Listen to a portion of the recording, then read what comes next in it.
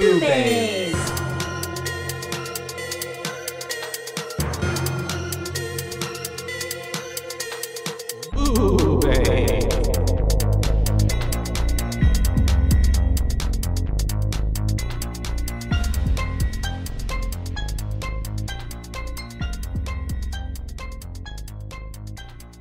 Hi, Hello. it's us, It's us. the Boobies. The boobies. Your bays. Your booze. We're back. We're back. We're back, baby. We didn't really go anywhere, but Yeah. I mean, we just disappeared for a week, here as we we are again. normally do. Like a ghost. Yep. Like a Coming thief at in you the every night. Tuesday. I'm Caitlin. And I'm Joshua. Mm-hmm. And we're here to talk about some scary movies. We are. Mm. Scary movies that we love, you love, you hate, we hate.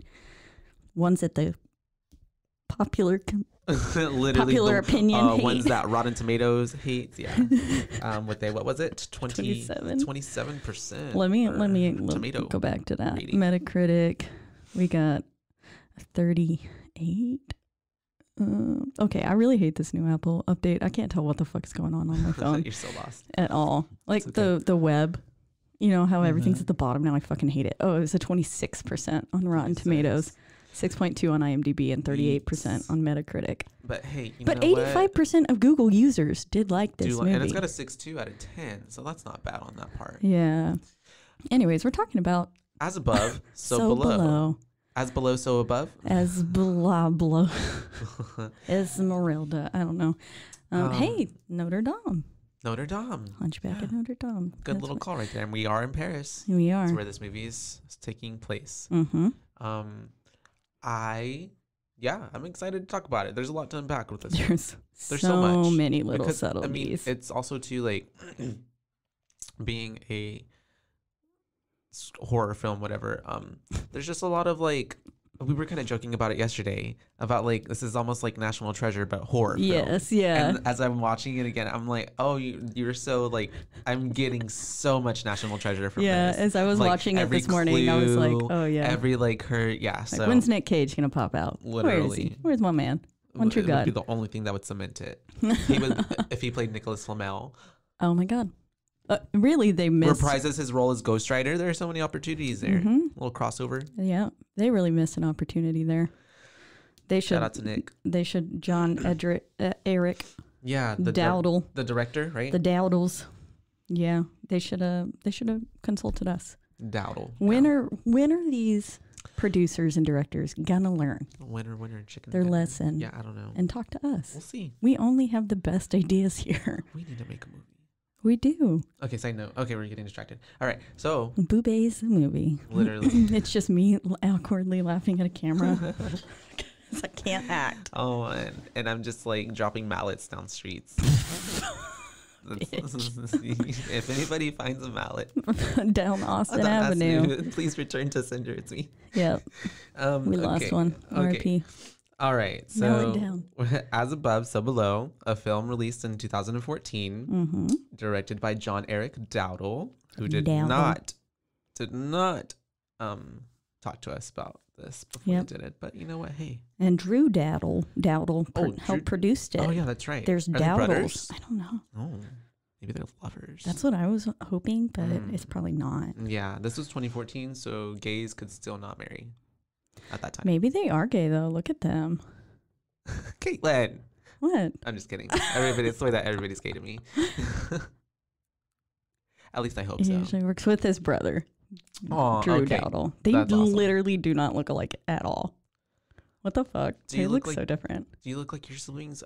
Well, see, Patty. Yeah, I've never seen your other brother. Breton and I look pretty damn similar. Oh yeah. Mm-hmm. We got a same face. Yeah. I look a lot like one of my sisters, but my other sister, I mean, we still favor, but she takes more for my mom's side of the family. Yeah, Patrick takes more from my mom. Anyways, Anyways, back to the film. how do you compare to your siblings? Yeah, please People, let us comment, know. leave it in the comments, post your picture, send it to us. We'd like to know. So today We got a little recap of, so essentially what's happening is we are let's lay down the following, premise. huh? Sorry, yeah, lay down the Oh, structure. I thought you said, hold on, wait. And I was like, oh, okay. Essentially we're following archaeologist Scarlett Marlowe. who is played by Perdita Weeks. I like that name. Perdita. Perdita. Yeah, you say it better. Has devoted her, she's essentially devoted her whole life to finding one of history's greatest treasures, Flamel's Philosopher's Stone. Nicholas Flamel. We got some alchemy in there. I was like, ooh, Harry Potter. Harry Potter. I was like, the Sorcerer's Stone. Pretty much. And actually, yes, because Flamel gifted that to Dumbledore, Yeah. right? Yeah. Yeah. So according to legend, the artifact can grant eternal life and turn any metal into gold. When she learns that the stone is hidden underground in the catacombs of Paris, she assembles a crew to guide and document her historic mission. As they begin their descent, the team members have no way of knowing that they are essentially entering their own personal hell. Yeah.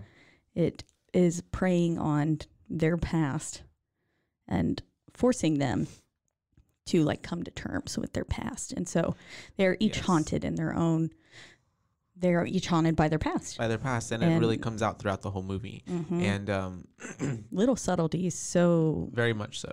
Just everywhere. And so, yeah, basically we also start too with like Miss Scarlet. You already get a lot of backstory of how it's opening up. Well, there's an opening scene where she's finding the ruby or the red rose. It's the rose key. The rose key. And that's written in Aramaic, which is how our homeboy George comes in later. Yeah. So basically it starts off with her completing her dad's mission to find the stone. But in doing so, she had to find this rose key because it's going to help her translate and all the other clues that she needs to actually find like the Rosetta Stone. Yeah. And so then after that, though, we skip to like they're opening up. It's like a found footage style type of film. And so it opens up with Benji, who is her cameraman. Slash, I guess just assistant. Something. Recording her, and it's almost like an interview or just kind of getting to know her. So you really get a lot of the backstory of like already like her father was searching for this stone and he ultimately ended up killing himself. A few things going back though to the found footage scene that happens as she's finding that rose key. They're blowing up, they're demolishing this cave system, I guess is what it is. And so as she's going in there and as she's escaping and all of the like horror and the collapsing, just calamity, she sees her father hanging from a noose, which comes heavily into play later. So I think it's important to note that his body was there. And then she also said that the punishment for trespassing like this, wherever they were, it's like burial up to your neck in sand. And all I could think about was Scorpion King. I've never seen that movie. Oh, it's like I know what it is. Yeah, there's just like this one scene where the rock's buried up to his neck in sand. Yeah, and then he has to like bite these big ass fire ants off and shit. It's really dumb. I love it. That's because it's a spinoff from The Mummy, right? Yeah. Oh, The Rock. With The Rock. He's made such a career. He did. After the wrestling thing, you know? Like really came into his own. But I just love Scorpion King. And so it's such a trash movie. We all have those trash movies that we really like. Yeah. I have quite a few of them. And so so we're getting to like get to know her backstory. Miss Scarlet has 4 degrees. Essentially, she's for sure fluent in 4 languages and 2 dead ones. There we go. And she's got at least 3. It was like 3 degrees. It was something. I wrote Homegirl's got like 800 degrees. Yeah. Like essentially she's just a boss bitch. 98 degrees. Yes. Didn't we talk about Nick Lachey yesterday? Yes. But yeah. So you're really laying down the framework of like Scarlet is smart as fuck. Smart, but is also too like dedicated, like all of the degrees at least. I mean, it's not like rocket science or this or that. Like she has dedicated her life to continuing her father's work. And so everything is like her entire life is like coming to this moment. Yes. Everything she's worked for, everything her father has worked for. And instilled in her what she's learned. Unfolds in an hour and a half. 90 minutes. Yeah, the film is literally 93 minutes. But yeah, so we're getting to know that we found the rose key. So now she has to go find George. George, and he's fixing some clocks. Yeah, it's the way that I guess he what did she say? He's a clock fixer? He likes to break into places and fix things. Oh, remember? Oh, that's sweet. Yeah. Yeah, I'm like, okay, yeah. Because she breaks into this church, old tower bell tower. Bell tower, yeah. Oh. And so they're looking for George, and it's the way that like whenever he first sees her, he's just like, nope, whatever you want, I don't want to be a part of it. Yeah. Yeah. They got some history. There's some history there. We find in Turkey. They had some issues. Essentially, he ended up in a jail. And I think she just kind of dipped. Yeah, I guess she left him. Yeah. Because she said, I couldn't let the lead die. So I'm assuming like she just let him take one for the team as she was still trying to following whatever lead it was that was leading her to the rose key. Because that's what she was searching for, I guess, at that time. And so it's the way that like if I were also the cameraman, Benji, I'd be like, what the fuck? Like, you obviously, because he's telling her, like, George is telling Benji, like, stay away from her. Like, whatever you do not. And I'd be like, don't follow that's her. A red flag right there. This bitch will abandon you in a foreign country. And leave you in jail. And he's like, you left me in prison. She's like, I mean, it was more of a jail, not a prison. Like, she just brushes it off. Literally. I mean, I guess, thankfully, at least he seems to be fluent in quite a few different, at least in Aramaic, because that's what mainly comes into key here. Yeah. But and I feel like I imagine he probably took care of himself. There, but and I'm sure like if there was a prequel, that's like what brought them together. Like I can see like she was in search of like some translator for this and that, but then they fell in love. But then she left him in jail. And then she left him and never returned his calls. And this running theme for her. Yeah, she don't pick up the phone. Oops. Until she gets the hill. Yep. And so we was that the chair? That was the microphone. And so essentially she tells him like, yo, I found the rose key, and he's like, what? You did? Okay. And so now he's like, oh God, as much as I hate this bitch, yeah, he's like, I gotta. She's got her little hooks in me, and he's like, I gotta fucking know. I gotta know. And so he talks with. There's some jealousy going on as he talks with the museum curator. That's right. And they were. Well, I think it was even before. Beautiful. Maybe wasn't it even before though? From both of them, because it was whenever she was like, I found it, and he's like, well, who'd you go with? Did you go by yourself? Who was with you? Oh yeah, and I felt like that was more of a like you shared that moment with another person and not me. I could see that. What? And then on her end, whenever he's speaking with her, she's like, she's really beautiful, and Benji's like, yeah, she's got great legs. Yeah. I was like, okay. And she's like, oh, how do you know her? Yeah, and trying to be subtle. And it's his like face expression when he's like, work circles. Yeah, like professional circles, like professional fucks. Yeah. Excuse me. And so it's okay, bud. You get around. They get into the museum. She left him in jail. She has no like. Yeah, he can go fuck who. And you didn't return his calls, girl. Literally. He can fuck whoever. And so we get into the museum that this curator or whoever let them into. She said 10 minutes. 10 minutes to look at Nicholas Flamel's tombstone. Or his tombstone that he carved himself. Yeah. And so it's under her belief that he left clues on there to find this philosopher's stone. We got to get the back of the what's the what's that map? What's that thing that we it's like which one?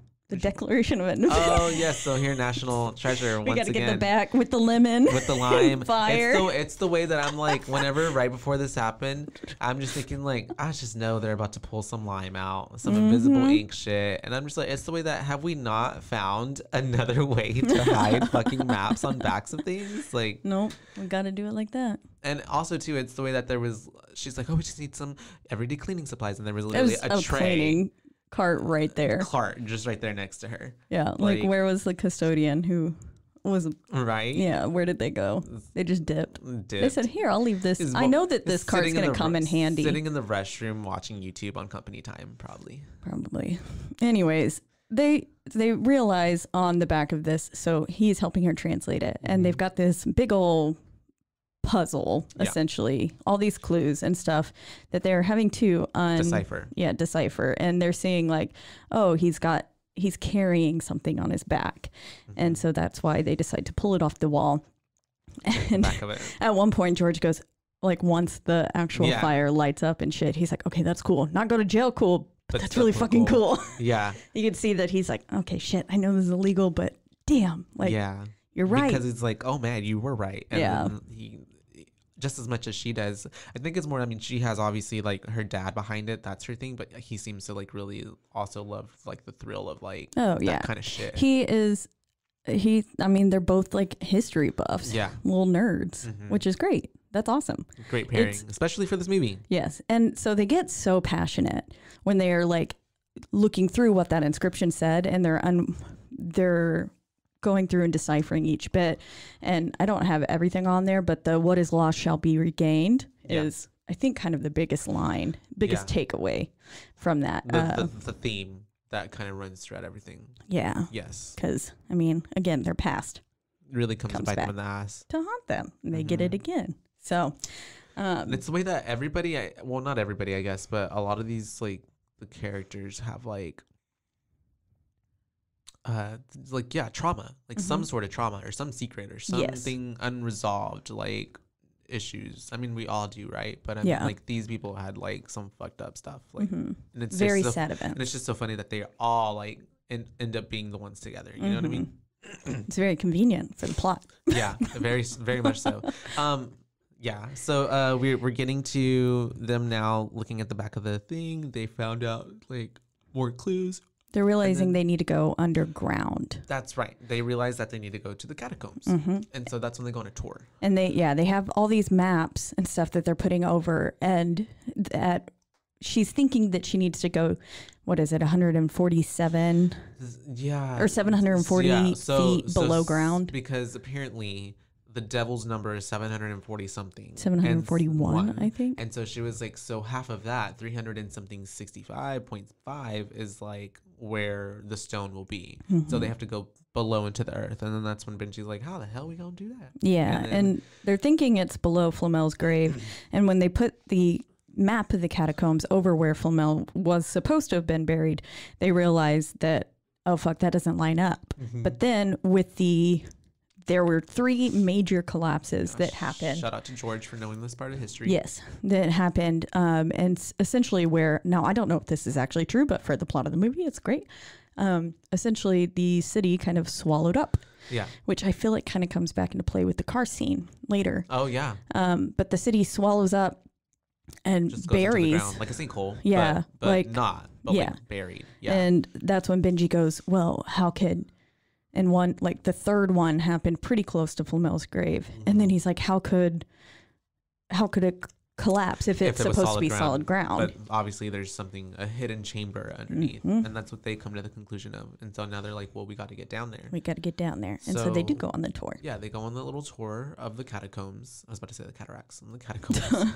And there's 6 million corpses down there? Yeah, that also in itself, like I know of the catacombs, but like I wish I knew the actual, like, do you know, like, why there are so many bodies down there? Or they just exhumed that many dead people from graves and yeah, cemeteries. They said they were stinky. Yeah, so they exhumed them and they put them underground. Yeah. But that's also, like, it's so crazy to me. Like, there's just so many bodies. I just imagine that during some sort of war or plague or something, there were just so many, like, and probably mass graves. I don't know. Yeah, I'm gonna have to brush up my history on that. It's actually super intriguing to me. Yeah. And excuse me, I want to go. Yes. I would really like to go. I would 110% go. If I ever go to France, Paris, because it's under Paris, right? Yeah, I would definitely love to go. Over like 200 like cave system. Yeah, it's pretty fucking cool. Like, although the entire idea of caves are terrifying, really, because it's so dangerous. Yeah. No, I mean, they don't bother me. I will 110% still go into them. I want to go cave diving. It is a scary thought to think about, you know? Like, yeah. Because, like, I mean, as Suxi is saying later on, you know, pretty much if any of these little things go wrong, you're dead. And it's very minor things, but it's like you are dead. Yeah, if your batteries go out on your light, if you don't have any water or food, I mean, obviously you're kind of fucked. The thought of, like, being underground where it's so fucking dark and having no light. It's very claustrophobic. Yeah, and like you're just lost forever then. Like, yeah, that's it. Like, lights out, you're dead. Just waste away. Literally. I don't know, unless Ratma gets you. Ratma. All hell Ratma. But yeah, so they go through there, she borderline knows more than this fucking tour guide, saying all the fun, like, little things about it, about what the wall says and all that. And then they're like, we need to get through. And then there's just conveniently this weird ass fucking man sitting there going, you need to find Papillon. Like, go find Papillon. I don't know what that accent was. I'm sorry. I liked it. I really liked it. I'm stuck on my House of Gaga. The Gucci. House of Gucci. House of Gaga. Gucci. Father, son. House of Gucci. We'll also be covering that horror movie. Yep. What a horror. But essentially, they're told they need to find Papillon. And but also too, so this guy who appears out of nowhere tells them they need to find Papillon, and then the tour guide comes back and is like, please rejoin the group. And then they look back and he's gone. So it's like already we're starting with they're being led down there. They're literally being like called and herded down there throughout the entire film. That's very true what happens. And so that's the start of it. Yeah. And so after this, we go on the search for Papillon. We flash to some fun France nightclubs. Yes, which I was like digging the vibes. That looked, I mean, I was like, okay. And I also feel like kind of every not every found footage, but I feel like that's a very kind of almost standard scene now for a lot of found footage. Yeah. Like you're just kind of walking through or like strobe lights, dark lights kind of thing. People just like, y'all can't see what I'm doing, but I'm dancing. Yeah. I liked it. It was a cool scene though. But this is where we first get weird ghost girl. Yeah. I don't know. That she sees. I just thought maybe she was like a weird model at first, and then she just kept popping up. And it's the way that she also just like she makes eye contact with that camera. She's just every time looking at you in your soul. She is like, bitch, I'm gonna kill you. Ratma literally got to her. Yeah. She's spreading the word. She has a little baby or something later. And so we get inside and we go through the club and she finds Papillon, who is chilling with his girlfriend Suxi. Was that Suxi there? She was there next to him. So, oh, okay. So, yeah, I didn't realize who that was. Whenever Scarlet is like, we were told that you could get us into the catacombs and show us around. He's like, do I look like a tour guide? She's like, do I look like a tourist? She's literally, bitch. For real. She pulls out the map. This is what I'm looking for. So she's essentially tells him like, we know of like a chamber that nobody has ever been to. And there's treasure. There's treasure there. And that really intrigues Papillon. And then he's like, can I have it? And half of it. I can have, please. Can I have half of it? And money, please. And she's like, you can have all of it. But I love the way that George comes. He's like, he's just like, no, you can have half. Half is fine. Half is fine. Half is fine. We're going to at least get some of this for ourselves. For real. She's like, I just want the information, I just want the truth. Yeah. Literally the last words of the movie. And so I guess essentially he agrees. Yeah. And we cut to the next day. I don't know why I wrote this, but I was like, George is like so very clearly in love with Scarlet. Oh, yeah. He is obsessed with her. It's the way that. Just any part. He's just like. Yeah. And even like in this beginning part where it's like. He keeps obviously saying, I'm not going to go. I'm not going to go down there. I'm not going to. But like is literally. But he keeps going the entire. And I'm just like, oh my God. This boy. Yes, you are, sir. What is happening? Curiosity got the best of you. Definitely. He wants to know, and he ain't about to leave her alone. He's like, oh, fuck, I got her back again. Right? I can't go leaving her alone. Oh, breaking my heart. Essentially, then we get to the van scene where we meet the rest of the crew. So we get an official introduction to Suxi and then Zed. And Zed's not dead. Yep. And Papillon and them are rapping. Yeah, got some beatboxing. And then he gives his De Niro impression. Yeah. So it's just kind of like they're just shooting the shit. Yeah, they're having fun. It kind of humanizes them. That's what I was thinking too. As like they're trying to give you like something to like care about these characters. I guess. Yeah. Like, oh, he's a little funny, or he's cute. Look how adorable. Yeah. And then Suxi is letting us know like pretty much about all the complications. She's saying like, you know, if your batteries go out and you don't have light, you're dead. If you lose your food, you're dead. If you get injured, you're dead. Yeah. Like no matter what. Benji's like, is it dangerous? Dead. And she's like, heck yeah. Is it dangerous? Yes, it's dangerous. And so it's the way that they're getting all their gear up. They're kind of all meeting each other situation. And then They are not discreet about going underground. No, not it's the way. And it's the way they're like, we have to do this quick. If the police see us, we'll all be in big trouble. And it's the way that in the mid daylight, just like you're going underground. The time doesn't matter. Pulling back a fence, like, oh, that is true, right? When did they have done that at night? Yeah, that is Now that I think about it, they were ready. And the way that Poppy's like standing, I'm gonna call him Poppy. Yeah, Poppy. He's just standing there like at the fence, like he looks so shady. Yeah, his like little eyes. He's like looking around. Like, you next. And obviously y'all look like y'all are up to no good. Yeah, and they all have backpacks on. Yeah, like someone clearly ended up reporting them. So they get to the catacombs, the entrance at least, and so they're all putting on like their little light headbands, and we have oh wait, not yet. And so it's at that point where even Benji is still like, I'm not going down there. I'm just gonna take you as far as like, George. Sorry, my bad, George. I'm just gonna only go so far. But they end up going into the little entrance of the catacombs, and they're like, we're gonna go through this little hole right here. Yeah. So they're in a railway, a train tunnel. Yeah, is where they are, and we get the important scene of Papillon tagging his name on the wall because that does come into play a little bit at the beginning. Yes. And Benji's now also installed cameras on some of their headlamps, which is very helpful for the angles. Yes. the film. Get other perspectives. Yeah, get a little bit of first person POV. But yes, they found this little tiny hole and they're like, are you fucking kidding me? Yeah. Like this is where we're going down? Well, okay. Yeah. Okay. Yeah, especially, was it Benji or someone? I remember one of them was just like, what? Yeah, I think it was Benji. Yeah. Benji the whole time was kind of like, are you fucking kidding me? Are you fucking kidding me? Yeah. Like, oh yeah, especially here in a minute. And so, it's the way that they're about to go down the hole, and then Papillon, right? He gets fucking sacked, and that's that was like a football tackle. And it was like boom. Yeah, and it's also a jump scare, so it's kind of like. Because out of nowhere, all of a sudden, there's just chaos. Literally. And that happens a lot through the film, actually. And so he gets sacked. And then everybody's like, go through the hole, get away. Because they're trying to get away from those police officers. And then it forces George to go underground with them. Because George ain't going back to jail. If he's going to do a lot of things, but he's not going back to jail. Yeah. And he's now underground. And we figure out why he is not a fan of being in a cave. Yes, that's right. And it's because... And it's the way that, like, Scarlett's a horrible fucking friend. Yeah.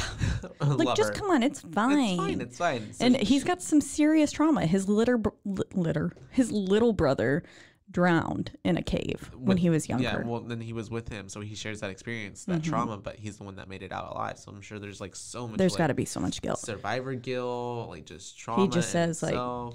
my little brother died, like, waiting for me to come back. And, like, that's not his fault. Like, I mean, he was pinned. Yeah. From what it sounds like. And I don't... Yeah. It's sad. It definitely not his fault. Yeah, and it's also... But I can understand how he and that's pins why I'm it on just, like, himself. also thinking, I'm like, Scarlett's, like, you damn hoe. Like, what? Like, are you kidding me? You knew all of this. Serious trauma. Yeah, and it's like, because it's like... She knew this, and then because Benji's like, wait, why is he like, why did I say something wrong? Yeah, because he was like, you really don't like caves, man, do you? Yeah, and then that's whenever she tells Benji, and it's the way that she delivers it, like, just so nonchalantly. Oh yeah, you didn't know. You didn't know. It's fine. His little brother died though. It's okay. That's like casual. It's okay. If it's not someone directly in relation to her, she doesn't seem to actually care. Yeah. Like when Suxi dies. Oh yeah. Spoiler alert. Spoiler alert, you guys. And so, we get. George is freaking out, rightfully so. George is not having a good time. He's not having fun. He's having like a panic attack, essentially. Yeah. And then mild. Yeah. They're like, he's definitely like hyperventilating and stuff. And then they start going into the cave. Yep. There's no choice, only to go further. So they go down. They're walking for a bit, right? Yeah, they're walking for a good amount of time. They see Papillon's signature. That's right. His little tag. Classic Pop. Yep. He's like, pop, pop. He smacks the wall. And then he just like casually goes like, hot candles. Means people are down here. Oh, yeah, that's right. Yeah. And they walk past those women, right? Yes. Which was super... The weird chanting, singing. And I think that's the ghost girl. Yeah, she was the lead girl. Yes. Leading them. But and so like obviously their eyes are like painted red. They're all ghosts, right? It's or like dead. a cult. They're all dead. There's no way that that's just random people. They're just like, or maybe they're just actual people, like they're cultists. Yeah. Yeah, and they're like trying to lead people into hell. Maybe, and they're getting eternal life. But it's the way that I'm just like, how are we like? That is so terrifying to think of, going into a cave system that you think like, oh, I'm alone, but then you get there, there's like some other fucking there's like 6 people there and they doing some weird shit. Yeah, some ritualistic like, because it was like this weird chanting that turned into like some very like almost dissonance, but then not singing like because it actually sounded really cool. It just was terrifying. Like, I mean, if I was experiencing it, Gregorian chant. Yeah. Mm-hmm. It was interesting. And we're ghost girls there. And it's the way that like, Pop is just like, oh yeah, there's some happens weird every day. There's some weird people down here. Don't mind them. It's okay. They won't mess with us. Casual. And so, they're going further. Remind me again, is this like... So they get to the point where essentially... They have to decide which way to go, right? Yeah. It's option 1 is crawl over bones. Mm-hmm. Or option 2 is go through bad tunnel that has been boarded up and deemed evil. Yeah. And Papillon says, like, that tunnel is bad. Like, that tunnel is evil. Like, bad. Like, people go in that tunnel. People who go in that tunnel don't come out. Yeah, and that's when we get the little story, which comes... It's important because that's when he's like, they have a friend who was called Letoot, right? What's his name? Letoot. Letoot. Letoot. Let's hope, sorry. Which literally translates to the mole. The mole, yeah, because they're like, we had this friend, he was the mole, and he basically lived down here, and he knew every nook and cranny of that place, but he didn't know or never went down that because he knew it was evil corridor or whatever. Yeah, and so, but then one day he just had to go, and people I think were pressuring him is kind of what it felt like. He said like people kept saying, well, you have to, and so he went, and then he was never seen again. Yep. And for like 2 years, this motherfucker has supposedly been missing. And so that comes into play really, really heavily here in a minute. Mm-hmm. And so they're kind of, Scarlet and Poppy are having a little bit of like a, dispute about like, well, we're going to go this way or I'm going to go that way. And so like ultimately they decide to follow Papillon down the bone tunnel. That's not the evil tunnel. Yeah. Somehow that's better. Benji not about it. Benji's not about it. He's like I gotta climb up these bones. I do not want to do this. No. And I mean, it's very tight. Like, there's not that much space. The way he said you have to crawl over it so you don't get cut by the bones. By the bones. And I was like, ooh. I didn't know bones could cut you like that. I imagine they're pretty strong, huh? Right? I mean, they keep us up right all the time. Yeah. And if they was a little splintered or something, I imagine that shit could cut you. Oof. Yeah. I don't know. Shank don't people use like bones as knives? Right, knives, right? Yeah. You're right. So I guess it could easily cut you. I guess I never think about that. I guess I also don't ever really. Why don't you think about bone knives all the time? I don't also think about crawling over bones. I think that's the more thing. And you would think like, because I mean that's an actual knife, so it's like sculpted to be sharp, sharpened. And these are literally just like femurs and like there's a bunch of femurs and arms. And I didn't see many hip bones. Yeah, no. Not a lot of skulls and femurs. Mike, did they put your hip bone in there? He said yes. And so they're climbing over these bones. They're all kind of getting through it, and then Zed's a dick, and he plays that little trick on him. That like he's getting taken by something. Then he's like, I'm just fucking with y'all, and which like Benji's didn't help poor Benji. Like, that is not cool, man. Yeah. And so they're going through it, and poor Benji. I mean, he already did not want to do it, but not that he gets caught, but like it starts collapsing. Well, no, he does get caught. So the way that he moved his body, that essentially he kind of like scooped the bones up too far, and that's why Scarlet is telling him to move backwards, so that way he can flatten out the bones again. So essentially, he did get caught, but then it also does start collapsing. Yes. And as he's stuck, the weird singing comes back. Yeah. And Benji starts like hyperventilating, and he's like, tell them to shut the fuck up. Like, why are they singing?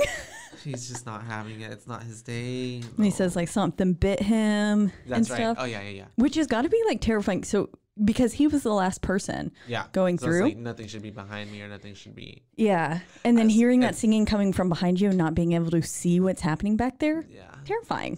would you be? I'm a middle person. I would always think of like I gotta have 2 people ahead of me, 2 people behind me. I'm not gonna be the first person. I'm not gonna be the last person. Like where would you place yourself? When I go hiking and everything, I'm always the first person. The first person. Yeah, I like to see. But then like also like with snakes, if you're hiking and stuff, the first person like wakes it up, disturbs it, the second person gets bit. A bite. See, I hate. So I sacrifice everyone else. You know what? Okay, Scarlett. Get behind me. So I usually, if I ever go hiking with someone, I'm probably first, and I hate being first secretly. And so sometimes I'm like, no, you go ahead, you go and lead, because they walk into the spider webs first. That's true. I hate fucking spider webs. Yeah. I hate. We just need to get you a little torch. Something. To burn them all up. A machete, a bone knife. Yep, Christmas. a bone knife. There we go. Anyways, Benji's stuck. The tunnel does start collapsing. Yes. And they are forced very quickly through to the other end, which ends up being where they started crawling in at. Exactly. That's right. Yeah. And so that's when they're like, Papillon especially is like, this is not right. Like, it's not how it should have gone. Obviously, because he's been through it before. And essentially, to me, it feels like the tunnels are changing. Yeah. Like Harry Potter, once again, we're getting the staircase. Everything's changing. And so, things are being manipulated around them. And like forcing their hand, essentially. To where they want to go, where they're being led to, yes. They're forced to go into the evil tunnel. The evil tunnel. And also, too, I think that scene also set up for what comes into play later. Scarlett, George, and Benji's already, like, mistrust of Papillon, you said you knew, but you really don't know where you're going, or this or that, or and then they get into the tunnel and they see Poppy's tag on the wall, and then they're like, you fucking liar, you said you've never gone down here, and he's like, I haven't, like I've never been here. It's he was what George says, like, it's just so people are just randomly spray painting your name on the wall. Okay, like. They don't believe it. They weren't having a shit. And then right in these moments where they're like trying to figure this out, that's whenever the ring, right? Yes, the phone starts ringing. And I wrote, like, I remember the first time that I heard that scene and like watched it, I was like, what the fuck? Yeah. Like, No, at that time too, I would be like, I'm out. Yeah. Like nothing is worth. Because then they like tried to kind of explain it away. Like there were some phone lines. The telephone lines used to run down here. And then they were like, but in the 50s, they took them all out. Or the 70s or something. Yeah. And so there's no way that could have been happening. It's the way that he finishes that line and then the phone rings. And it's like perfect timing. And it's also... it is literally calling them into the tunnel. Oh, I didn't think about it that way, but it is calling them. It really is. I like the placement of how like that line that he delivered and then like the phone rings. Also, I didn't mention earlier, but there's when they were at the bell tower and George first fixed those bells and he's talking to her and they're looking out in the crowd. The bell stops like belling right as he delivers his last line to her, and I just like the way that, like, in that scene, I just like the way that sound production made that work. I don't know. So back to this over here, they go down and they're following the telephone ring and they see a phone, right? No, not yet. They've not found it. The piano. Yeah, so they get to a little plaque, and this is where the collapses come back into play. Yes. And he goes, this is where one of the collapses happened, and where they were kind of talking, and he was like, literally hundreds of people fell to their death right here, right where we're standing, and then 50 more, the people who went to rescue them, all disappeared as well. So essentially, there should just be a fuck ton of bodies down there, which I guess, I mean, there are, but like... Do you think they're all ghosts or demons? Maybe. Or I mean, that's just crazy to think about too. Like a whole ass, like imagine you're just minding your business and then dead. Just, yes. Or just in the ground. And maybe if you don't die that instantly, like you're then just there suffering underground in the dark. That's crazy. So scary. Yeah. But yes, then they find the piano and they were like, how'd they get a piano down here? And then someone was like, maybe it fell in the collapse. And I was like, there's no way that it would still be intact. Yeah. Like that's the only thing perfectly placed up against the wall. Like, no. It's the way that it's the same with the telephone wires. Like, there's no rationalizing this, you guys. This is some like... This is just weird. Shit. And so it's the way that George is the one that's called to the piano, and he's like, we had the same exact piano. When I was a little kid, when me and Danny used to play this song. My Bonnie lies over the ocean. That's such a weird name for a song. Oh, Did you know? Do you know yes, I know that song. What is it? It's like a Scottish song, and we had to sing it a lot in choir. Oh, that's interesting. Stuff. It's like my Bonnie lies over the ocean, my Bonnie lies over the sea.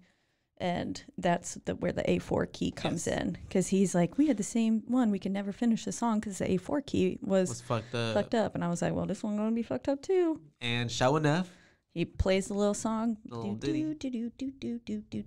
and then da da da da da bop bop bop. The C is out, and he's like, and then he's kind of like, what the fuck's going on? Yeah. And I was like, yeah, that's some real fucking trippy shit. Yeah. At that point, I would have been like, no. And so the past is they're dropping little clues that their past is coming back to haunt them. Just constantly these little things are being sprinkled in. Mm-hmm. Yeah. And then the phone rings again. That's right. Scarlett bolts. Scarlett's like, I'm going to go answer this goddamn phone. Yeah. She runs off. She does. Everyone's like, what the? Scarlett does that a couple times later too. Yeah. And so. No regard for anyone else. Gets to, or even her own life. Yes. I mean, gets to the telephone. Mm-hmm. She found the phone. It's a little red, like, old time phone, like that has like, the cord and everything. And did it have one of those dial? I think it was a dial. Yeah. Those little spinny dials. They're so cool. They are. Why are they so cool to me? I don't know. They're cute. I don't know. Yeah. I don't know how to even use one. You got to go to the number and then you wind it back each time. And you go. That's so much work. It is a lot of work. Oh my gosh. I was trying to call As compared to like when you're dying back then and trying to call someone to like save your life. Like, fuck. Like imagine, like I can only imagine like doing like the wrong number would be such a fucking. I put 912. What do you do? Just like and then go again? Like that's so crazy. I guess so. And so she finds it. She picks up and there's a voice on the other end and saying essentially, why won't you talk to me, Scarlett? Why won't you talk to me? And at this point, you can kind of infer that it's her father. But I don't know if you would, because at first you don't really realize that hanging person was her dad. Because that's something that we know after the fact now of watching the film. Yeah.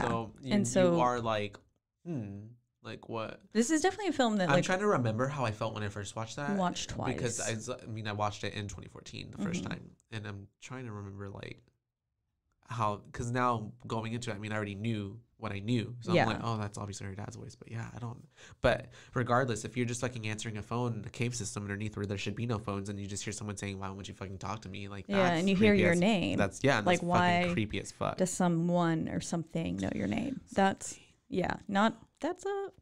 It would be unsettling. Red phone, red flag.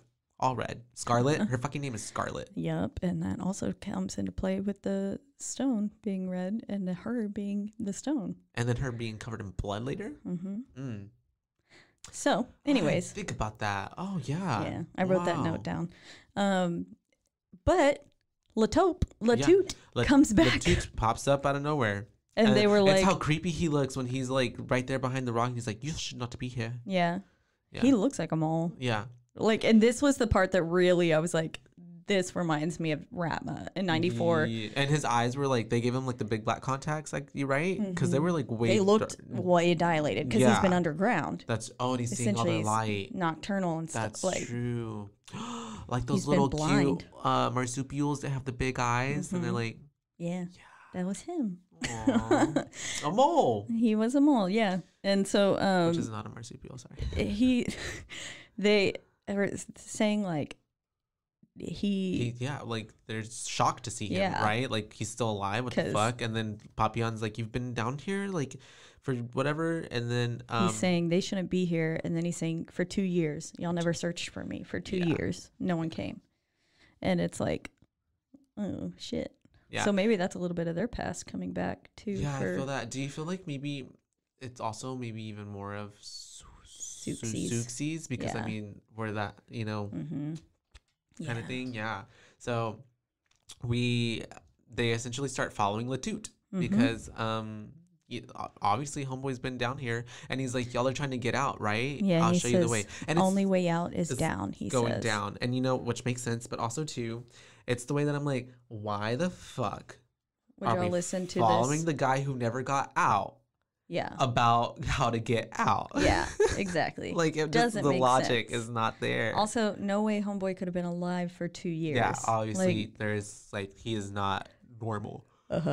He is either a ghost or a demon or being used by a demon. Like that's just no longer his body. It's just the shell kind of thing. So essentially he leads them to that little opening and is like, we have to go down to go. And essentially it looks like a well. Yeah, it's a well, basically, like a little chute. And he's saying like they have to go down. And I mean, they throw a little rock, they hear it hit the bottom. And then we can get down. Yeah, so they set up their equipment. Thankfully, they had equipment, and they have these ropes that they use to start climbing down and rappel down. Yeah, and then Benji, we get a little bit of foreshadowing into his death. Yes. And he falls down the well while still holding on to the rope. So his hands get fucked. This is the way his that clip breaks.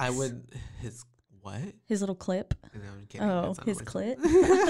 It broke. His clit got broken. Smashed. R.I.P. And so, it's the way that, man, I can't imagine the feeling. I've never done that before. Have you had like ropes like cut your hand like that? No, because I am terrible at climbing ropes. Like at the end when Scarlett has to like go all the way up that rope by herself, I was like, I could never. I could literally never do that. Yeah, also, we never had like gym class or anything where they made us climb ropes. Like how they do in movies and films and TV shows. Also, that has to have been like so dangerous. You're like letting a kid climb to the ceiling. What if they let go and fell? Yeah, that sounds like a head injury or death about to happen. Yeah, like broken bones. How did the school not have more lawsuits? I don't know. And so they rappel down. What's his name? Benji falls almost. Was George already? George was still in the middle of it, right? Still trying to get down. He basically falls onto George's head. Yeah. As if the McCrispy couldn't get any better, Bacon and Ranch just entered the chat. The Bacon Ranch McCrispy, available at participating McDonald's for a limited time. Ba-da-ba-ba-ba.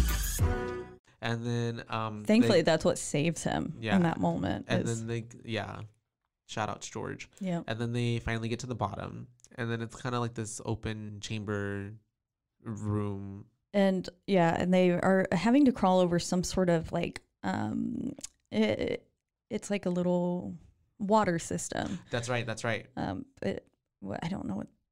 There's like a. I couldn't. Was this the part where they stopped hearing? Right. Yes. Yes. So it gets all muffled. It sounds essentially like they're all underwater. It's kind of and the it's vibe the way that they're all looking at each other because they all feel it, hear it, not hear it. They're like, I can't hear you. You know.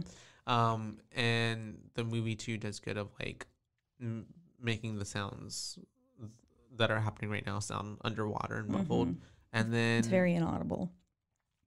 And then we get chaos. Yeah, there's this like weird ear-shattering kind of rumbling / alarm that all of a sudden goes off, and it forces them to run.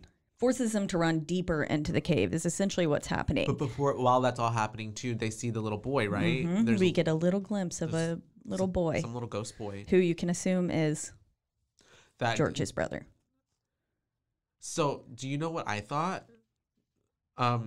Because George's brother was the one that later on we see him come into play. But I didn't think that was George's brother. I think that's Zed's kid. Oh, maybe. Yeah. Okay. Yeah. Yeah, I always thought it was George's brother. Just because, but who knows? Yeah, I don't know. I'm not a doubtle. They just saw, they see a little boy though, and then Lataupe, like, they go, what the hell was that? And he was like, not what was that, but who? Why is that? Yeah. And why it's like, is Gamora? Ooh. And so that's pretty unsettling. But they are now into this room in which the puzzle comes back into play, the original one, where it says a winged vulture leads your way. Yes. And they find... And this was very, like, fucking National Treasure. Yes. Yeah, so they find this inscription on the wall, which has the winged vulture, and they do some other things. There's a Ptolemaic hinge. Yeah. And AKA, the way she was describing it at first, I was like, that just sounds like a fucking booby trap. Yeah. But it was a way that in Egypt, they would hide the tombs. Hide the tombs, yes, of their pharaohs. Yeah. And so that way, if you knew and were like smart enough, I guess, and knew like you were supposed to be in there, you could gain access. But if you weren't, so that way any wrong move would kill you. Yeah. It would cover you in rubble. Because like what pharaohs used to bury themselves with their treasures and stuff and all their riches, so people would want to go steal. Yeah. And I really enjoy the amount of like the history and stuff like that's like all the when they're like Copernicus and talking about the solar system and which parts had been discovered and like at that point in time the sun and the moon were considered planets but the earth wasn't. And that's right. They were like at this point only 6 had been discovered, and then after everything, it's 7. You get all these like tidbits of information. And 7 is the amount that 7, they need to pull the 7th stone in order to make this Ptolemaic hinge. And that's what they do. Yep. Pull the stone out and then... and I don't know how accurate any of that information is, but right. I was a fan of it. I was like, sold. Yeah. I believe you. And then the little tomb, they have a little tomb open. I was like, Jesus in here. That's literally what I thought of because it was like the circle thing that. And it just rolls Easter, away. You know, you hear every Easter Sunday. You put Jesus in that little hole. I'll put stone rolled away like Jesus or some shit. Yeah, literally. That was my thought as well. And then we get into it. Yeah. And there is Nicholas Flamel's body and laying on a slab. And perfectly preserved. Yeah, like I mean, he's dead, but it's like and has been for 700 years. There's no rotting or like anything. Like I mean, he don't look alive, but he don't look. He looks dead. A little gray. Yeah, but he's not rotted. He needs some like glow drops or something on his little Fenty Beauty. Just a little what is highlight Glossier. Glossier, yeah. Glossier, my bad. Glossier, I'm learning. But they see, so not only is Flamel there, they also see the word vitriol, which is essentially meaning the as above so below. It's the like that's alchemy the alchemist, kind of saying word. I don't know. Yeah. Like saying of alchemy. I don't know. And then it essentially goes to the as above so below.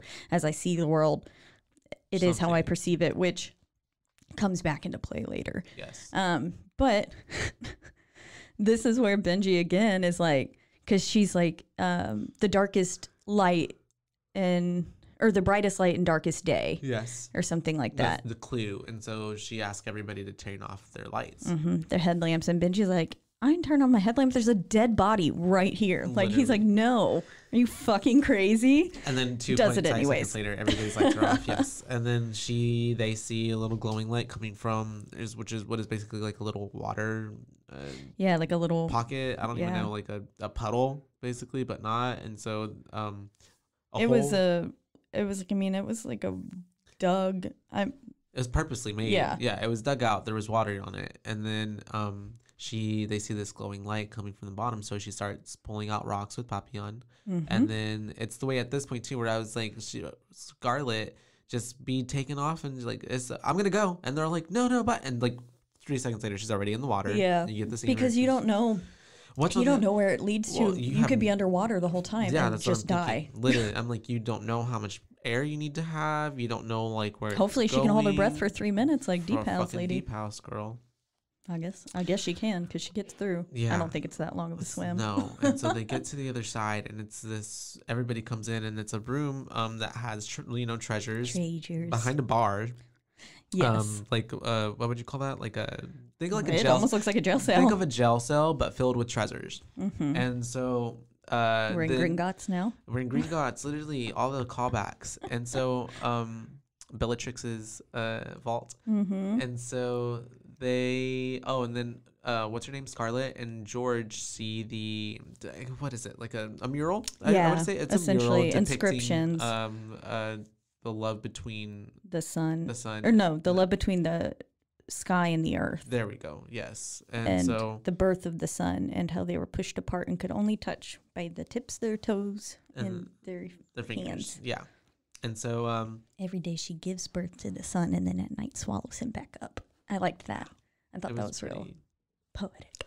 Beautiful. And so they she's deciphering all this and that, and then they see the stone, right? And the mural, and so she takes it out. It's the sun being swallowed back up. Yeah, takes the stone out, and then at the same time, Papillon and I guess Zed, they're trying to break into that treasure. Yeah, they're trying to get the treasure, so they're breaking like the metal bars, like the thing that clearly says "stay out." Yeah, and so because it's there for a reason, and so. And too late, she realizes the treasures are a trap. Yeah, literally, because she's like, it's a trap. And then as soon as they pull that shit down, the whole room starts collapsing. Yeah. Whatsoever. Yeah. And they are so covered in rubble. That's where everybody's just freaking out, trying to like make sure everyone's okay. And then we see that Suxi is, they have to pull her out of the rocks because she's got buried by them a little bit. And she's got this gnarly cut on her arm. And so... And at this point, they've lost all their packs in the mix, too. So they were like, do you have any first aid? And so they are now without first aid, no food, no batteries. And I put essentially everything Suxi had warned them about in the beginning. And I was like, also known as they're going to die. And it's funny because they were missing all that. But then at the beginning, she also said, and if you're injured, you die. And she was the one that was injured. Yep. Yeah. So it really called it back. Like there's so many little callbacks just throughout this. And it's the way that you do have to watch it as many times as I did. Because it's like, oh, I didn't even like... Yeah, if you're not paying attention, like for a split second, you could have missed something that. You lose that becomes rather important in the film, or you're just gonna be like, "What the fuck is going on?" Like, and so, which I like. Still were kind of, yeah. They, what were you gonna say? You liked? Oh, I like movies that make you have to think. Yeah, and so like I don't want just some mindless. I mean, sometimes I do, but like I enjoy ones that really like you have to get into. You have the to movie. use your brain. You have to like solve something that's going on. But then, so they say that the stone has all these powers. Healing powers, whatever. So essentially, Scarlet just takes a little bit of the stone and like sprinkles it like Salt Bae. Like the Salt Bae, onto the under her little wound, and then it heals. Yeah, and then that's when they're all like, "Whoa, like what the heck?" Which I would be too. I mean, someone's arm just like magically heals in front of me. I mean, because that motherfucker was like borderline. Yeah. Like I'm sure you could see the bone. And so that gets healed, and now they are. What happens at this point? They're looking for a back door. That's right. They were like, there's no way they would have built this with a trap and then still not had a way out. Mm-hmm. Yeah, and this is where I put roll credits because we find the image of I'm assuming as Flamel depicted. He looks like fucking Merlin or some shit. Yeah. Maybe it's Dumbledore. And could be both of them. But this is where we get it is essentially the inscription, meaning as above, so below. And then she goes through saying all the different things. And this is where the, as I believe the world to be, so it is, comes really into play. And she says it right there. And they see this door carved on the ceiling. There was some sort of inscription that means door, and they were like, but why would they put that there? And then they put two and two together that, like as above, so below. Yeah. And then there's a door below them on the floor. Yeah. Floor door. And it's like, they gotta, who Poppy is like, we can't go down. Like, we are at the base of the caves. And she's like, bet, bitch. And so she just starts whacking at it. Yeah. And then all the water starts going through. So she's Which I'm like. And it's the way that she's like, if we were, where's the water going? Yeah. Huh? Tell me about that, huh? Because I'm right. You're wrong. Yep. And also, like, okay, what? I'm imagining it's got, that real like flaky rock. Mm-hmm. That breaks apart when you touch it. Yeah, and it's got like the little silver specks in it and stuff. Yeah. I'm imagining it had to be made of that shit or something because she just bangs on it a few times with the rock and it's like like a little eggshell or something. Not limestone. Yeah. Well, yeah. Well, limestone does break apart, doesn't it? I like don't know. Cameron Park, I think that's all lime, and like when you like, it's like flagstone. And limestone is what the whole catacombs are made of. Yes, that's what it said. So. I guess, maybe it was. Anyways, I have no clue. We break through it, and we're not geographers. Yeah, geographers, geologists. Geologists, yes. They descend. So I was like, they have to descend further, and then they get to a fun little inscription. And she's like, yo, can you read this? Conveniently, George can read it. Right. All ye who enter here. Abandon all hope, ye who enter here. There we go. Which is known as the inscription over the gates of hell.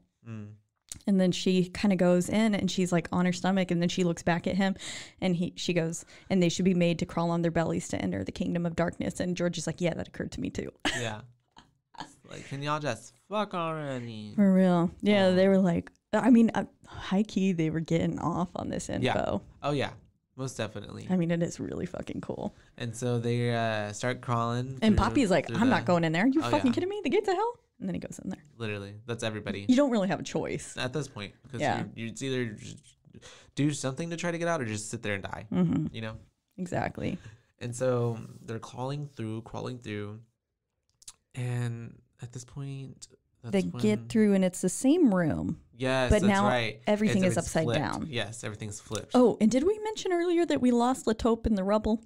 Oh, no, we didn't mention it. So Latope went bye-bye. Went bye-bye. Yeah, he's no longer with him. Gone. But was he ever really with him, though? Dun, dun, dun. We're about to find out. And so it's the way that they get into the room, and it's the complete opposite of where they were before. That little treasure room. So that's whenever Scarlet starts noticing that, like, oh, it's a reflection of what we were just in. A mirror. Everything is upside down. And I love here Poppy asks, he goes, are we dead? Yeah. And I was like, nah, yeah, but you will be. And Scarlet's like, no, we're not dead. And so that's when she has. But like that, I felt like it was a very legitimate question. Yeah. Like, are we, this is some sort of afterlife? Because it's fucking weird. Yeah. Like, is this how everyone is led to hell or something? And yeah. And so wild. She realizes that they have to go back the same way, like, you know, essentially that they had gone in. So, you know, it's basically reverse what happened just a while ago when they got to the treasure room. She goes and they dive underneath and they swim back. And this scene, something's in the water with them. Yeah, because you can't tell what. I couldn't tell what. No, yeah. This is the scene where it's like they all like.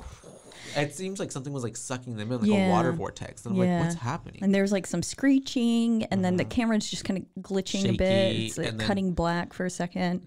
And then they emerge and they're all there. And it's like, oh, okay. We all good? Okay, we good. Are we dead? And then, they end back up in Flamel's tomb area, but it's the way that he is crusted. Like, he does it. He seems more like he's been dead as opposed to just like recently tapped out. Yeah. And then we get a pan to Latoop, right? Latoop is just sitting there, head down. Just being weird as fuck. And so. And that's the way I wrote, like, how the hell would he have gotten there? Yeah, literally. Like, how? And it's the way that none of them are even like, well, they're just like, oh, Latope, we need to help him. Yeah. And it's like, and so that's when Susie, be more afraid. Yeah, is walking up to him, trying to be like, you know, it's okay, like, you know, hi, and hello. And he does the ultimate thank you. Can I give you my card? Yeah, right. Can I give you my card, Ratma? Yeah, I'm gonna leave my card right here. Just give me a call. And so yeah, it's the way that I think I was like looking down on my phone when this part happened, but it just happened so fast because he just like lunges at her. And he motherfucker grabs her head and just starts bashing her into the ground. My favorite. And it's the way that like Homeboy, in a matter of like at least 15 seconds, like murdered her just by like bashing her head. Smashed her head, I think 3 times onto the ground, and her face was fucked. And it's the way she kind of looked gray almost immediately. I don't know. And this is where we find out that the stone can't bring back the dead. Yeah, it can heal, but if you're still alive. But it can't bring back the dead, and she was dead very fast. And then the tube just kind of okay, bye. Just kind of yeets out of there. They're just like, okay, bye. Okay, and nobody's like, where'd he go? What's up? Like, it's just kind of like, she's dead now, so we got to move on. Yeah. I'd be like, no. Which is, again, because like, this is why I said she doesn't seem to care if it's not someone, because like, Poppy is obviously clearly upset, and so is Zed. Yeah. And she's like, we have to go, which is true. Like, yes, there isn't anything you can do. But when Benji dies, it's a whole she's a fucking mess. Oh my god, yes. And it's like, and then they're telling her, we have to go. And it's like the way that like, because I guess that she feels like, because I got the sense of like, you're right, because she didn't really care when Suxi died. And then she was just like, I'm so sorry. Yeah, like, right. But I'm sorry for your loss. Bitch, you knew her too. But then you witnessed her get murdered. They are here because of you. And I feel like she had that thought in her head for Benji, but not for her. But I'm like, it's the same thing. She's there because of you, and I feel like she you felt have like killed these people. Yeah, you brought them down here. Okay, and Heather. they're dead. Yeah, for real. I'm so sorry. I've killed all of them. Yes. And so they climb back through the Jesus hole, essentially. And as she emerges and they get into that room with the weird pillar where the Ptolemaic hinge originally was, she sees a noose hanging. Yeah. Just briefly, she goes away from it and pans back and it's gone. And so we're getting another callback for her father. Like, okay, clearly this hanging person means something to her. They're really... And at this point, you don't know still, so you're just like, huh. But you put it together because it's like, well, you know that he killed himself. Yeah, we know that he went crazy in search of, which, like, at this point, she's going a little bit crazy too. Like, I mean, I would be if I was stuck in literal hell. They are in hell. And so they keep going deeper and deeper because they get back to the well. Yes. Again, they get back to the well. And she gets down and she hears someone yelling Scarlet.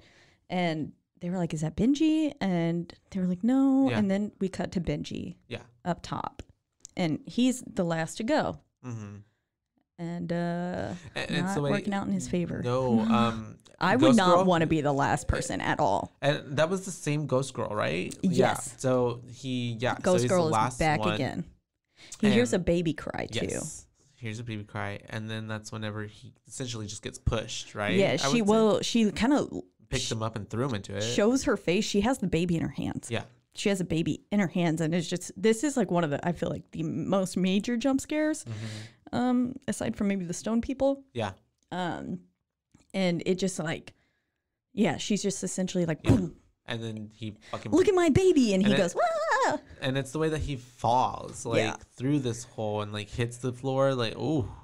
The homeboy, dead. That was his brain split open on that limestone. And that's whenever, like, we were talking about Miss... R.I.P. Benji. Scarlet. I'm going to call her Samantha. Miss Scarlet starts freaking out, because freaking Benji's dead. And she's... Yeah.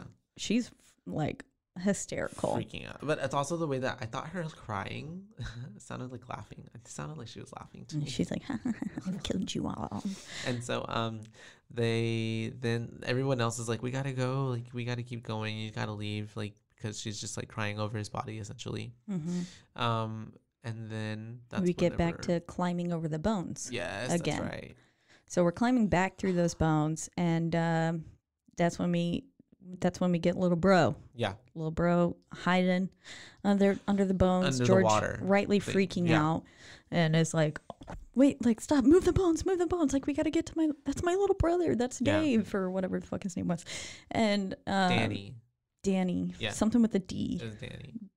And they're trying to get to him, and then Scarlet, calms it down and is like, this isn't real. This isn't real. Down here. Yeah.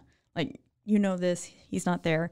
And at this point in time, like, the way that she looks, like, I guess with the tears and sweat on her face, and the way that George looks after that, they were just I thought the actors did a fantastic job. Like, they killed it, looking absolutely fucking terrified. Yeah. They looked horrified. Like, they're going through some fucking shit.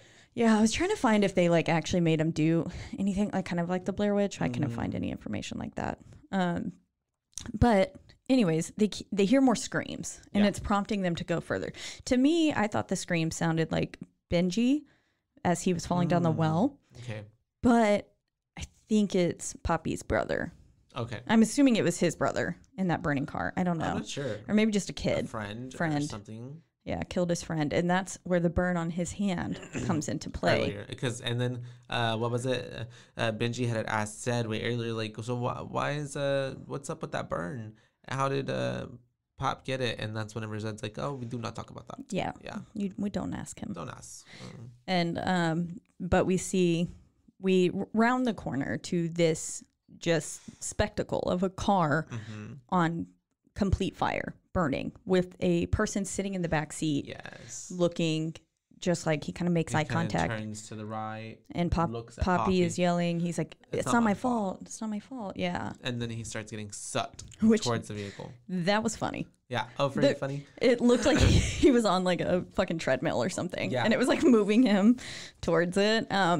But whenever the guy grabs him, that was creepy. Yeah. Scary as fuck. On fire. Like, just pulling him into it. Mm-hmm. And then he falls and gets sucked into. We get that weird. Yeah, it's such a weird CG. Like the car just gets like shucked into the ground, just like the city got completely sucked up and swallowed, and it gets put right like upside down, and so and just his little feet are sticking out. Yeah, so you literally just have Pop's feet just sticking out. Mm-hmm. So sad.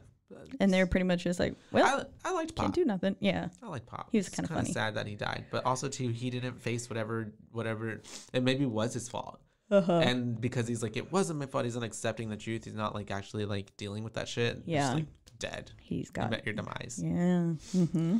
And so they end up then after this, they're like, we gotta go again, because I mean obviously he just fucking died, and it's the way like you said, Scarlett has no like, she doesn't care. Mm-hmm. She didn't really care for him that much, and it's because that's like, we gotta go back, we gotta go back, and she's like, no, we can't, we have to leave. Yeah. And at this point, George is kind of like, okay, no, we really do.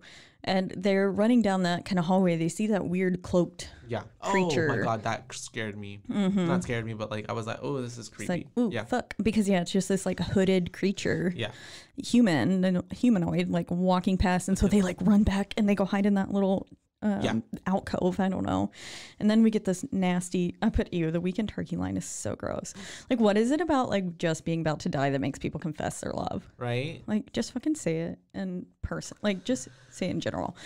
I don't know. Bite the bullet. He was like, the Weekend Turkey was the best week of my life. And she was like, mine too. And then Zed's just standing there like, awkwardly, what the fuck? Like, did y'all not just see that cloaked guy? Like, we got to go. We gotta get out of here. And then George gets fucking attacked by a stone person coming out of the wall, right? So I love the way that they just kind of like creep past the cloaked person, just like chilling in that chair. Yeah. Oh yeah, in that scene, and they're all just kind of like, yeah. And then they're like hiding up against the wall, and then that stands up. And I will say, those stone people scared the shit out of me the first time. Yeah, okay, gotcha. Because that initial scene with that like it's just like and it glitches.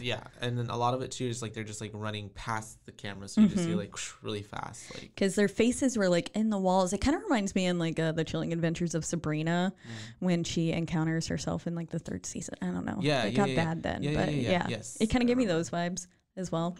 Because she's the Morningstar version of her. They're like, and there's like a stone, and they're in the stone, or something. Anyways, I remember now because she's challenging that other dude for the crown of hell. Calcifer. Nope, that's Hell's Moving Castle. Calcifer. Anyways, they were really fucking scary, and it essentially looks at like it was just people painted in gray and like in a gray hoodie.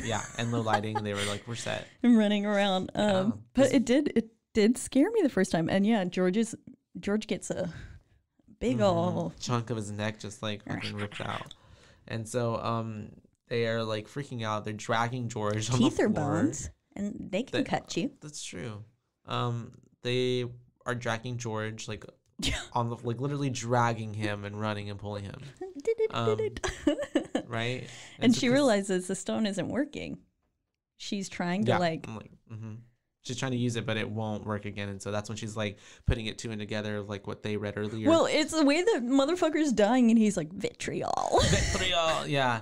And I was like, he says vitriol like he's got time to solve riddles while he's bleeding out. Trying. He's got to let her know, and because she wasn't thinking of it, and so that's whenever she's like figures out that this stone is like a trick stone, and she has to go. She has to rectify it. She has to rectify it, and just that word though. Oh my God, rectify! And she has to go put the stone back in order for her to get the actual real stone. And so it's the way that I'm thinking, this bitch is about to go literally. How is this girl gonna get all the way back when like essentially it took them so long? And this like, she's like, I'll be right back. A minute of the film is like just her going back. And then it's also too like there were certain things had collapsed, like certain doors like shut behind them. So it's like I'm thinking like, but you know, it's a movie, so final girl's got to do it. So I love the way she face palms one of the stone people. It's the way that I'm thinking too. I'm like, where did this super strength now? She's got super strength because she knocks out one of the rock people, just like pushes them back, and then also she grabs her whole ass face and it's just like yeets it. And then after that too, she has to climb up the rope, and I'm just like, what? Like, where did I would never be able to. I'm like, this has got to be the most like adrenaline, like, you know, flight, like like mom's picking up cars kind of thing. It's just like there's no logic, like what? So yeah, homegirl is doing everything she can to get she's back. Apparently like, I mean, she swims through the water that they swam through earlier is now blood. It's no longer just water. Oh yeah, she gets sucked into like there's these bloody hands coming out and they're pulling her in, and we get the beautiful scene. I love that scene because it also gives us like one of the thumbnails for the movie, like in different. It's like one of the kind of iconic scenes, I feel like. But the blood scene's so good. I like it. And it's so scary. Like, I mean, the whole her going back by herself thing, like having to encounter all that by yourself is like, oh, nope. So she finally gets back to the tomb, ¿verdad? And so at first she also encounters her dad hanging again. That's right. And yet again. It's this last time, and she touches, she touches because he's got like a sack over his head, like a pillowcase. And she takes it off. And it's her. It's her, like, screaming at her. Yeah. But it happens very quick. And so. And then the floor is biting her. Did you realize? There are, like, mouths little on people. The floor. Yeah. And then she dives back through the water from Flamel's grave into the treasure room. And, she's able to put back the stone. And then she's like, where's the new stone? And then it's like a mirror. And she's covered in blood. Her name's Scarlet. She's red, just like the stone is, the Philosopher's Stone is. And she's like, oh, like, bitch, you the stone. Yeah, she's the stone. Which also, too, is just like, what? Okay. It's the way that they put that in, too, though. And I will say, I'm like, that doesn't give me, like, you're right, though. It's just, I mean, I think it goes back to you control your own destiny, and like the world is how you want it to be. But essentially, it's just saying, like, I mean, I guess because she has overcame all these things, that she's now given that. Yeah. And she's rectified herself, and so, but like, she's given this essentially superpower. I don't know. And so, I would say it's a superpower because she then is running to go find George or get back to the guys. And somehow they're not dead. Yeah, and then this is the point where she does meet her father, right? Yes. So, well, first, she's running back. Yeah. And this is where we figure out she can kind of manipulate the world around her because she's running back over that blood trough thing and the little hands, and then she goes, as I see the world, so it is, kind of thing. And the hands retract, and then she comes up to her father and she's like, I was like, bitch, do you got time to be hugging your dead dad right now? Literally, like she just hugs him and she's like, it's crying. I'm so sorry I didn't answer. Pick up the phone. I didn't know you were in so much pain. And then he just disappears. Which calls us back to the beginning, and she gets to say sorry, and it rectified her wrong. And a lot of her guilt. Yeah. And then she makes it back to George, and he's like, did you get the stone? And she's like, yeah, I got it. And she just like kisses him. That's right. She's like, la, la, la. And then he's better. Magic kiss. This Sleeping Beauty. Brought her back to life. Snow White. And so, she's the stone. And that's when you realize that she's the fucking stone. Yeah. And that for me, I was like, oh, okay. Okay. But that's pretty whatever. Cool. Yeah. At that point, I'm like, all this time for a fucking stone, and it was inside you the whole time. It was in you all along. Just believe in yourself. Literally. And so then, she saves fucking George. He comes to, and they're like, we need to get out of here, right? And so they get to another hole. And it's the way that she's just like, to get out, we have to throw ourselves in. We have to rectify ourselves. And we have to jump. Yeah. So she then is like, George, like, what is it that you're holding on to about Danny? Like, why? And then that's when we learned that he had told his brother that he was going to come bring back help, but his brother died waiting for him to get that help. Yeah, so because he got lost. Yeah. And he was, again, not his fault. Yeah. But he held on to it. And then out of nowhere, because we got to give Zed something. Yeah. He's just like, well, I have a child I've that never I seen. deny. I don't know him and I don't claim him. I know he's mine, though. And at that point, I'm like, oh, okay. Like, that didn't seem very, like, as big of a deal. Yeah, like honestly, but okay. Whatever. But and then I'm also too like, why weren't no children like coming in and attacking you the whole time, or where were your demons at? But so that happens, and then they both like they all see the light or whatever, they rectify themselves, and then they jump, and it's like essentially I get the vibe that like hell is, they're literally like being transported through a portal, like hell is spitting them out. And it's just like blah. That's a good way to see it. And they are put into this room, they survive this fall miraculously. Yeah. It's like, yeah. Gives me like Spy Kids vibes. What I said when I was watching it. Spy Kids 2. I love watch streams and they're just falling there forever. And then they look up. Oh. Yeah, literally. Yeah. Well, I'd say about 3 hours now. Wow. And hey, that movie too, because it's got basically an alchemist. Yeah. Oh, wow. The parallels. And so, yeah, we get to the bottom and that's when they're like, Zed's like freaking out because like there's nothing. They're still there. They're just in a hole now. That's when they realize that there's a little door or a manhole below them. So I really liked how it made sense. Like this is probably my favorite part of the whole movie. I like the upside down scene. Yeah, they're like trying to pull the manhole, but they can't because obviously it's upside down. Yeah. So then they have and she barely like pushes it, and then she's like, see the light. Yeah. So then they push it down. And they move it to the side, and that's when you realize like it's the way that it's filmed. Like I'm just like it makes so good, and then it makes you feel like if they go through it, they're just gonna like fall to the sky. Like yeah, but the way they climb out and everything, oh, it's so good. Yeah, they're in this upside down, and it's a mirror. Yeah, it's really cool. Which then in turn makes me wonder, are they in like an alternate universe? That's what I was thinking too. Oh my god, yeah, that's what I was thinking. That they're in the opposite world, basically. And if it's hell. Yeah, and so what if they really were dead? They never made it out. That fall killed them. It could have. Who knows? Because we don't get much explanation after this, so they get out, and it's the way that it's like they all hug. Yeah, and it's like silence, and it's the way that Zed is just dips. Peace out. He's like, don't y'all ever fucking call me again. I never want to see you.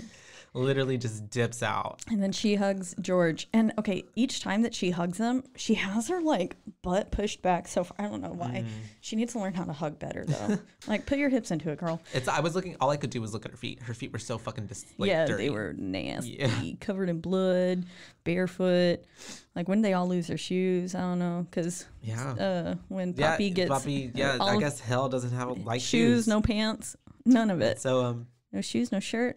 No problem. No, right. And then then we get a roll of credits. It cuts back to that beginning interview. Yes, that's right. And he's like, "Why are you doing this?" And she's like, "Well, I don't want money, right, or whatever." Yeah, she goes, "I just want to find the truth," or "I just want to find this." And then he goes, "You just want to find the truth?" And she was like, "Yeah, I want the truth." Cuts.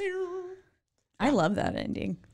Aside from Zed just dipping. Yeah. But I mean, I probably would be like, no, you have literally brought me to hell and back. I do not want to see you. Like, I need a week. Yeah. At least. Like, fuck off. If we ever do talk. Yeah. Let's pretend this never happened. Right. Great. But I need to disassociate and go have a drink. Yes. And maybe go say hi to your kid. Yeah, that too. Would be. Oh, man. I love it. All right. So, Caitlin? Is it time? I think it is. Is the time arrived? Time. Have you rectified yourself? I have. I'm rectifying myself right now. What is that? That sounds nasty. So I am going to give this movie a solid 3 boos. 3 boos? 3 boos for me. I think it's for me. It was like as above, so below. Like like so above, not average. Like it was just like I liked it. I like that there's thought behind it, and also looking up more details about it. Like apparently the film is like following Dante's Inferno, like the nine circles of hell kind of situation, and what you have to get through. Because in that too, you have to go further down. You have to go all the way through hell to get out of hell. So I like it. I thought it was very There's thoughtful. a lot of thought. Yeah, I thought it was very thoughtful. And it's like we said, it's the national treasure of horror movies. And I'm a whore for National Treasure. Me too. So I am a fan. Whenever they played it in history class, I was like, same. bet. And everybody else was like, heads down. And I'm National Treasure again. And I'm like, yeah, get that Yay. Declaration of Independence, Book of bitch. Secrets. Yeah. Yes. Love it. Do you Was a know why fan. daylight savings time is because Ben Franklin. Yeah. Yeah. I love those movies. That little Liberty Bell. Love it. No. 3. Yeah, that's good. 3. I love this film, as I know you made do. it very clear. I think it's so fun. It has a bit of a slow burn at first, and a lot of subtleties you have to be paying attention to until shit just absolutely explodes in the end.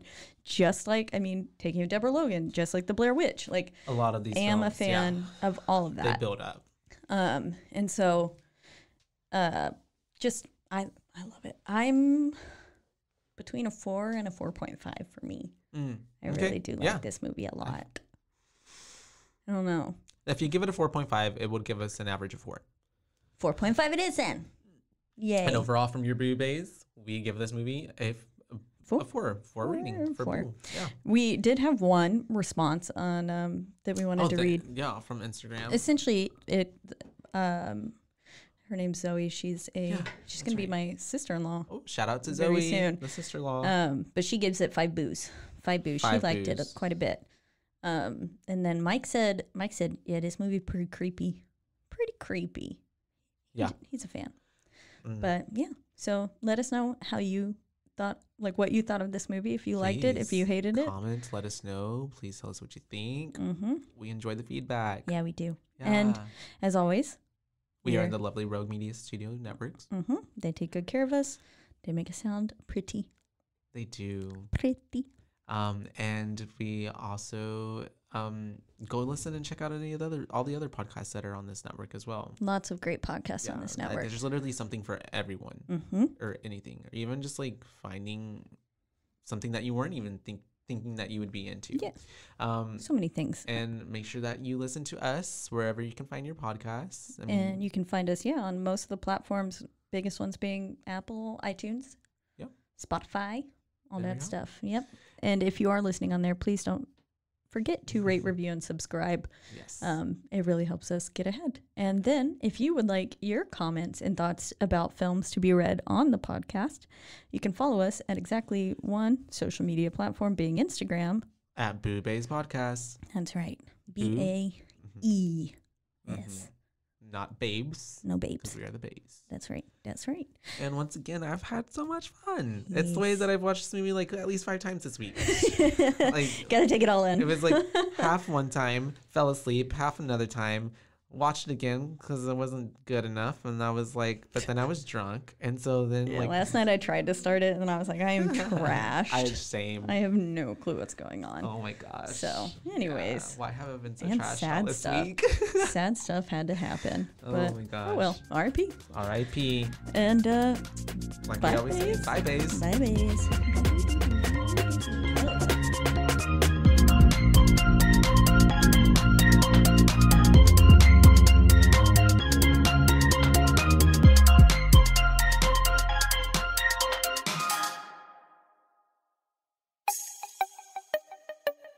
This has been a Rogue Media podcast.